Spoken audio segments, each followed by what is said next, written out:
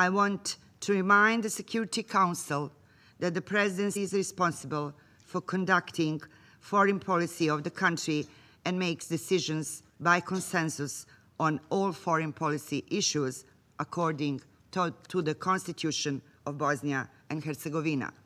Furthermore, I would like to remind the UN Security Council that my country is fully determined to promote the peaceful resolution of the conflict in accordance with the purposes and the principles of the Charter of the United Nations. In this regard, the Presidency issued a statement dated the 6th of March 2014 calling on all parties in dispute in Ukraine to refrain from the use of forces and to immediately engage in the political dialogue to resolve the situation in the interest of peace and regional and global stability. Mr. President, we believe that involving women in conflict prevention and mediation, deployment of women's protection advisors to the United Nations peacekeeping and special political missions is crucial to building and reinforcing peace. We have been working on additional efforts to advance this issue and have adopted a policy that 1/3 of nominated candidates for peacekeeping mission must be women. The Council of Ministers of Bosnia and Herzegovina also continue to convey on a regular basis, adopting new laws and sets of amendments to existing legislation. These included the 2014 state budget, the public procurement law, as well as amendments to the law of the electricity transmission company and amendments to the law on money laundering and financing of terrorist activities.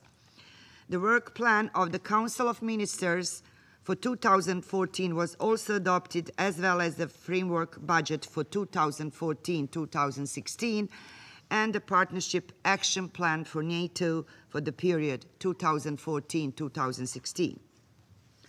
Mr. President, as it happens in all other countries in the world, we have our own challenges. We are facing difficult economic crisis and bitter austerity measures with negative implications on all aspects of human life. In connection with that, we would like to inform you that the protest against poor economic condition occurred in several major cities in the countries on the 7th February this year. The Council of Ministry of Bosnia and Herzegovina held 2 sessions with competent state-level law enforcement agencies to discuss how best to improve the provisions of the security for the institution of Bosnia and Herzegovina. However, the challenges we face will not discourage us from fighting for better respect of human rights and better life of our citizens. What we see is the need to work on elimination of all serious obstacles in order to achieve the noble goal of universal human right respect. Without sustainable progress in the protection of all human rights, especially economic and social rights, including strengthening the rule of the law, anti-corruption and financial accountability measures, there is no sustainable development and security. All these components are mutually reinforced. In this regard, we welcome the European Union readiness to support initiatives to improve economical governance and strengthen competitiveness, as well as stimulate economic growth in my country. The peaceful society are the basis for sustainable development. This is the reason why we are decided to work for the future, which means more work on political will and allocation of resources in order to ensure the implementation of strategies and programs for development. In addition, here is also the issue of the accountability to ensure quality life for our citizens, especially women, girls, and youth, in dignity with equal opportunities, including access to health, education, and meaningful employment. We also would like to inform you that the Parliament of Bosnia and Herzegovina and the House of the People of Bosnia and Herzegovina have passed amendments to legislation that regulates the issues of citizen identification numbers. In accordance with the provisions of the election law of Bosnia and Herzegovina, we are expecting that the Central Election Commission of BH will announce general election in May this year, which to take place in October 2014. Mr. President, Bosnia and Herzegovina has made a significant progress towards European integration despite all complexities presented within its society. Genuine commitment to the European path has been our highest priority. In that regard, we would like to use this opportunity to commend the European Union's increased engagement and reinforced role in the country, as well as enhanced presence of the combined European UN Special Representative and the EU delegation. My country remains potential candidate for the EU membership. The Stabilization and Association Agreement, SAA, between BH and the European Union was ratified in 2011, but has not yet entered into the force. However, the interim SAA, the trade-related part, came into the force upon its signing and has been successfully implemented ever since 2008 in all its domains. Nonetheless, political dialogue aimed at finding solution for all open questions has been continued so that SAA could come into the force, which in effect would enable countries to submit a credible application for the membership to the EU. We strongly believe that the progress of Bosnia and Herzegovina along the European Union enlargement path is also in the interest of all European Union member states, and therefore serious and progressive engagement of the European Union is important in helping BH to facilitate the implementation of necessary reform on our part toward the European future, also as a constructive way of resolving the outstanding difficulties and fostering the dynamic of the integration processes. We also make additional efforts necessary for completing the 5+2 agenda, which is obligation for closure of the OHR and resolution of all outstanding issues. Implementation of Sejdić-Finci judgment of the European Court of Human Rights also remains to be addressed. Mr. President, the ICTY has played an important role in the prosecution of those responsible for serious violation of the international law on the territory of former Yugoslavia. The tribunal is supposed to serve as a constant reminder that there is no impunity for such serious crimes that were committed. We still insist on our common goal to investigate crimes that were committed and adequately prosecuted the perpetrators of those crimes, regardless of their ethnicity. In that light, Bosnia and Herzegovina continues constructive cooperation with the tribunal, considering that the tribunal will soon complete its mandate. The further processing of war crimes will have to be transferred to the national judicial systems.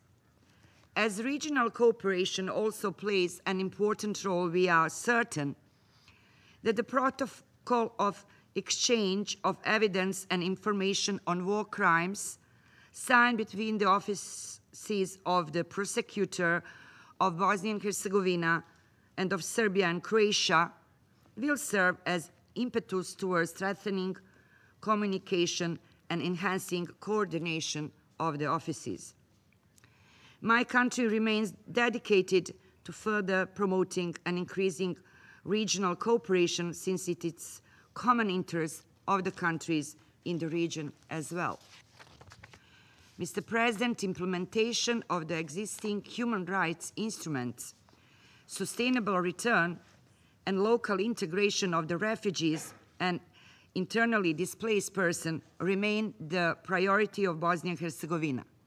We continue good cooperation between partner countries in the framework of the Sarajevo processes on refugees and IDPs, and see that the comprehensive and coordinating return of the refugees and IDPs throughout the region is crucial to lasting peace. Regarding the initiative which has been launched by UNHCR last year and renewed recently on eventual declaring the termination of the refugee status for the refugees from Bosnia and Herzegovina, we believe that UNHCR decision to terminate this status need to be further discussed, especially bearing in mind the effect of such decision on the situation in the country. Such determination by UNHCR would most likely have impact on the situation of those groups for which the condition to return to their pre-war home have not been met. The Annex 7 of the Dayton Peace Agreement guarantees to all refugees from BH as well as internally displaced persons the right to return to their pre-war homes. The current figures from UNHCR provide strong evidence that the parties to Annex 7 have not yet created conditions necessary for voluntary return of refugees and IDPs to their pre-war homes. Therefore, we strongly believe that the proposed declaration of cessation of refugees status jeopardizes the realization of objectives of the revised strategy for the implementation of Annex 7 of the Dayton Peace Agreement. For the above-mentioned reason, I would like to inform you that my country does not support the decision of the cessation of the refugee status in 2014, but insists that the consideration of cessation of the refugee status be postponed until 2017 at the time of the completion of the regional housing program as well as other programs underway. Mr. President, we are aware that the state bear the primary responsibility to respect and ensure the human rights of individuals within their territories. We are fully committed to addressing all forms of violence against women and girls, including sexual violence in conflict. Protection of women in conflict situations and ending impunity remain our utmost priorities. We have track record of definitive action to implement UN Security Resolution 1325, and we were the first country in the Southeast Europe to develop a comprehensive national action plan for its implementation. With the aim of improving the overall situation of women victims of rape, we make efforts to finalize the processes of developing of the second action plan for implementation of the Security Council Resolution 1325, which contains important provision for survivors of conflict-related sexual violence. This year, Bosnia and Herzegovina presented a candidature for CEDAW. If elected, our candidate will place her priorities on prevention and raising awareness of these most important issues. She will continue fight against prejudice and impunity, and my country attaches a great significance to this candidature and thus hopes to advance the CEDAW agenda. Mr. President, we are making additional efforts to solve the remaining border and property issues with neighboring countries.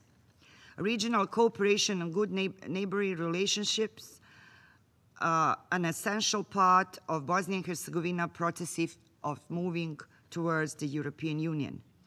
We continue our active involvement in regional initiatives and further developed our bilateral relations with other enlargement countries and neighboring European Union member states. Regional cooperation is one of the foreign policy priorities and for the Bosnia-Herzegovina and the entire region. This is an important element regarding the implementation of the Dayton Peace Agreement and indicates the capacity of the foreign policy of the country. My country is committed and dedicated to development of the friendly relationship with its neighbors, to the processes of the European integration and resolution of the outstanding issues in the European spirit. Finally, Mr. President, in spite of the positive developments in the country, we are aware of the standoff in the political processes. It is necessary to develop a positive atmosphere which will foster constructive political dialogue that will lead towards resolution of the outstanding issues. All changes in Bosnia-Herzegovina must be based on the rule of law. Therefore, the full implementation of the Dayton Peace Agreement is imperative. On the end, I would like to remind the permanent representative of the Russian Federation that is in accordance to the Constitution of Bosnia and Herzegovina, Bosniaks are one of the three constituted people, and referring to them as a Muslim is not in accordance to our Constitution. Thank you very much, Mr. President. I thank the representative of Bosnia and Herzegovina for her statements. I now give the floor to His Excellency Mr. Ioannis Brailas, Deputy Head of the Delegation of the European Union to the United Nations.